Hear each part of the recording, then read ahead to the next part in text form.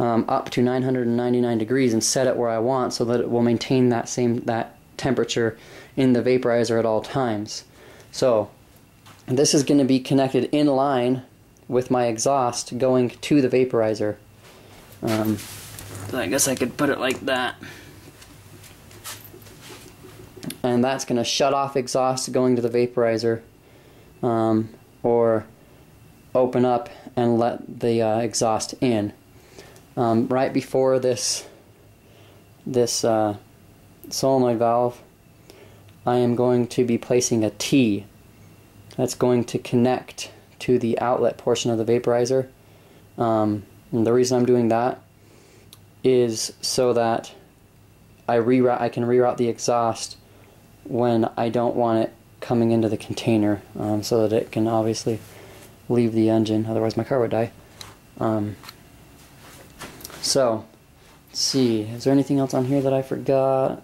Yeah, all these brass fittings. These brass fittings are for my fuel line in my car. What I'm using those for is on my Jeep, and actually on pretty much any fuel injected car nowadays, you have a gas inlet coming from your gas tank, and then you have a gas outlet going back to your gas tank. And the reason for this is it allows your gas to circulate through, preventing vapor lock. So you guys that have problems with vapor lock, if you guys were to make a system that would allow your fuel to circulate, you would probably not have much of a problem with vapor lock, because it pushes that vapor back into the gas tank instead of allowing it to build up in the fuel lines, and back up to the fuel pump, and then prevent it from pumping a liquid because it's full of vapor. So that's what that's for. I'm basically going to be making an H connection. I'll have a cross T and a regular T. I know I have 3 T's right here, but 2 of these I actually I have another part that I have on order right now, and it's a T and a cross instead of just 2 T's connected together. At the time, the place that I got these from, they didn't have the cross T. So I'm going to connect them together to basically make an H pipe. You guys know what that is? And then I'm going to have the valves, these valves right here. There's 3 of them. One's to shut off the gas coming from my fuel tank. One's, okay, to turn on or shut off the gas going to my fuel tank. One's to turn on or turn off the gas going to the vaporizer, and one's to turn on or turn off the gas that for the line that recirculates the fuel back into the gas tank. And I want 3 of them so that I can shut everything off, so that there's no questions whatsoever that fuel is going to my vehicle as normal. When the vaporizer is running, I'm also going to be disconnecting my fuel injectors wires, so that there's no way that my injectors could be working. So, alright, and then the next thing on the list, I guess I can get a close picture, a little bit closer up of all this stuff, so you guys can pause the video and see exactly what I have. I lined all these up. If they're in a row, that means they're all the same. So there's a coupler, there's my T's, there's my 5/16. Sorry, those are my the nipples.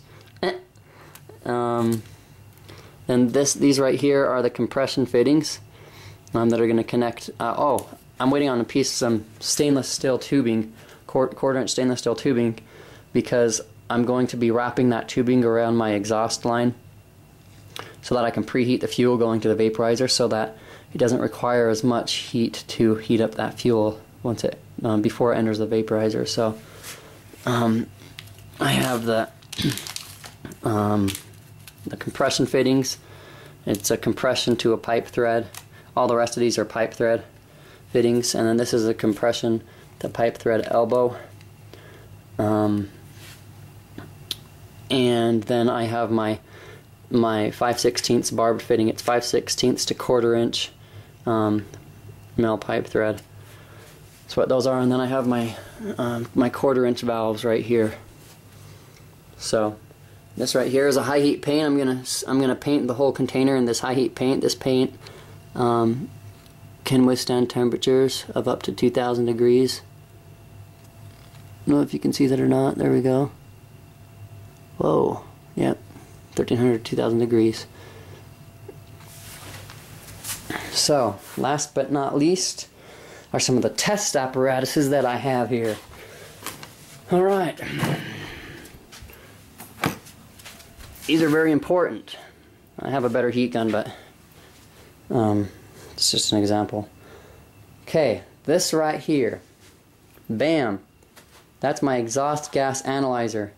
What that's going to do is connect up to the exhaust outlet on my car.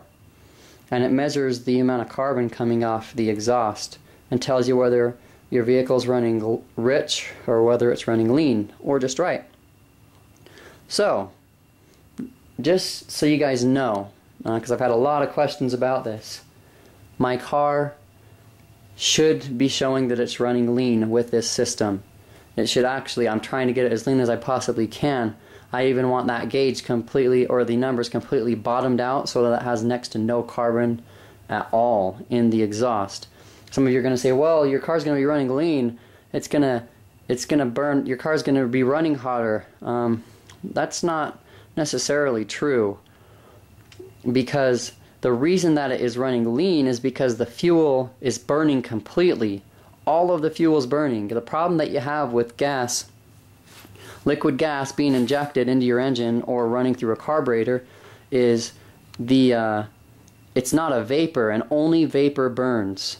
So if there's any liquid gasoline that is left after the combustion process, it exits your exhaust and passes through your catalytic converter, and which is at about, I believe, 800 degrees or so, and is then basically burned up even more to make emissions lower. So, and that right there, catalytic converters themselves prove that the fuel is not consumed completely, and it's definitely not. The tests that I've done before where I got the 200 plus miles per gallon, that right there shows that your car, when it's running on a liquid gas being sprayed into your engine, is very inefficient because it's not all burned. So by making the gas into a vapor state before it reaches your engine, that allows it to burn completely. So basically what I'm going to do is I'm going to take my vehicle down to do a dyno test. Zoom in on this a little bit. And while I'm having that dyno test run, I'm going to have the dyno test done with my car running as normal, so without the vaporizer connected or with it being bypassed. And then I'll have another test done with the vaporizer connected. That way I have completely accurate results. And my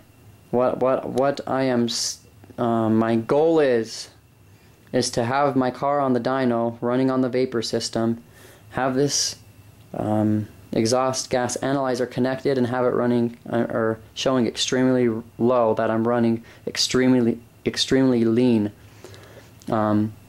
And when that does happen, when I have it on the dyno and my car is running extremely lean, that proves that the vapor is being burned completely, or the gas is being burned completely because it is in the state of a vapor.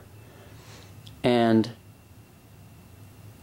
my basically my engine power will be maintained at the same levels as it was with the liquid gasoline being sprayed, but yet it's showing lean because it's being consumed all the way. Sorry if that didn't make very much sense. I'm extremely tired. I haven't got much sleep. But let me get more of a close-up on this so you guys can kind of see exactly what the make is and all that.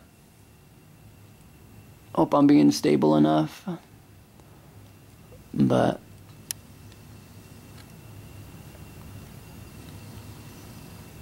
alright, that's it. So I have this heat gun here so that I can check the heat of the exhaust when it's coming out of my exhaust pipe so that I know how hot it is. The thermostat that I'm going to have connected to this solenoid valve will have the thermocouple connected to it so that it tells me what the temperature is in my container, and I'll be able to have pretty accurate readings from that. But I'm also going to test the actual exhaust itself after the whole process is done to see exactly what it's reading. So that's about all I have to share right now. Let me get this camera and turn it around. Alright guys, this is Tyson with HHO for Life, FSRD Fuel Systems Research and Development. I hope that this was a good video and was pretty informative to help you guys know exactly what I'm doing, or somewhat what I'm doing. I am going to be making follow-up videos. I'm going to be recording all of the building on video.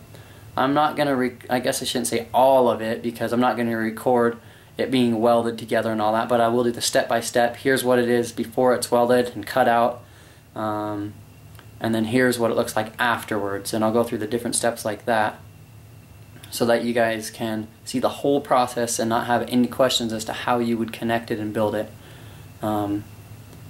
So it's gonna be awesome, guys. Looking forward to it. And I want to give a major shout out, major thanks to Steve. You're the man. You know who you are. Thanks for all the support. Thanks for the funding to make this possible.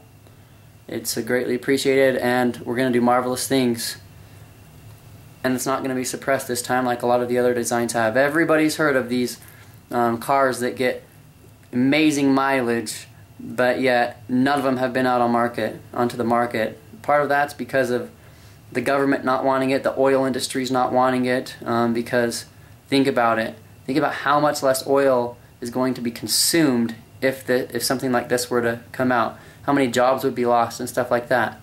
Well, what I got to say about the jobs being lost is think about how many more jobs can be created. Think about how much we'll be saving gas. Truckers will be saving gas. All kinds of places will be saving so much money that more jobs will be able to be created. So it will equal itself out in the end, for those of you that think it won't. It definitely will. This is something that needs to get out to the people, and it will. I'm not allowing this to be suppressed. I'm open sourcing this information so that everybody can benefit from it, not just me. I'm so sick and tired of people suppressing their information when it comes to things like this. It's not happening anymore, guys. I'm doing this and working on it until the end, until we do have those successful results that people in the past have had. I'll also be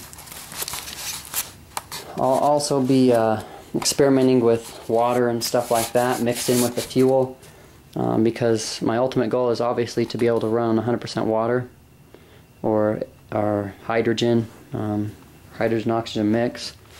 But right now what I'm shooting for is to run on about 80% water and 20% gasoline vapors. Just give you a little rundown of this one more time.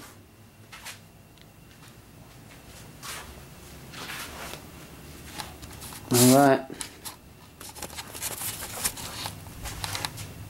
No more suppression, guys. We'll get this done. We'll work as a team. Appreciate all your input. Please rate, comment, subscribe. Give me your input. Share your ideas, because I learned from a lot of your guys' ideas. I've made some design modifications based upon the input that you guys have given me, because there's many of you out there that are very knowledgeable, and I can use that knowledge. So don't think that I don't read it and don't take that information that's shared and put it towards this research, because I do. I have all my options open, because we are going to make this work. So, alright, this is Tyson, FSRD Fuel Systems Research and Development. You guys take care. Have fun. More videos coming. And peace out.